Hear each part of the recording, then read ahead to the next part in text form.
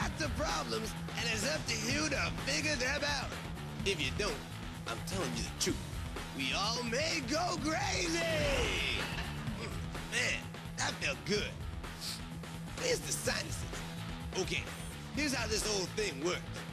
We show you an equation, but instead of numbers, you see pictures, and you have to figure out what number they stand for. Then, you just do the math. You cool? Then we better get started, because I can already feel the pressure building up in my brain.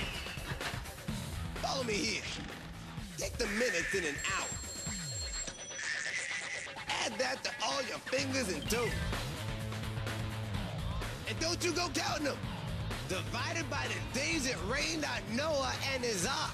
Come on, you all remember Noah, don't you? The soaked old dude with all those animals and their best buds. And all those rainy days and nights. Got it? I could explain to you how it all worked out, but I won't.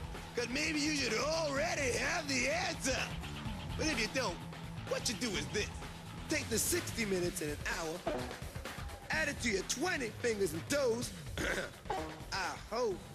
Then you divide by the 40 days it rained on Noah. And the explosive answer is 2. 2. You want to try another one? Hey, Professor Rocket, close attention. First, take the unluckiest number that falls on a Friday. Then, add it to the number of nostrils in your nose. And don't go looking in a mirror. Now, you subtract the innings in a normal Yankees baseball game. Equals what? I'm waiting very patiently. Okay, here you go. You take the unlucky number 13. You add to the 2 nostrils in your nose. I hope. And subtract the 9 innings of a baseball game. And the answer is 6. 6. Of course, if you have only 1 nostril, I would accept 5.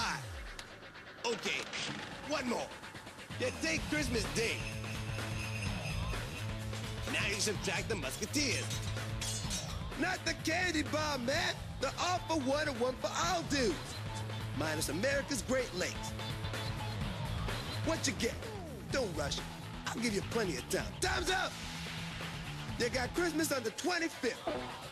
And if you subtract 3 Musketeers and subtract the 5 Great Lakes, you can only end up with 17! 17! Which would also be a fine-looking number. Okay, that's out today. My brain's getting tired. Next time, I want you PsychoMath rookies to be refreshed and ready to rock and roll. Do you hear me? Good. Now get yourselves out of here. Y'all be giving me a headache. Professor Rocket's out.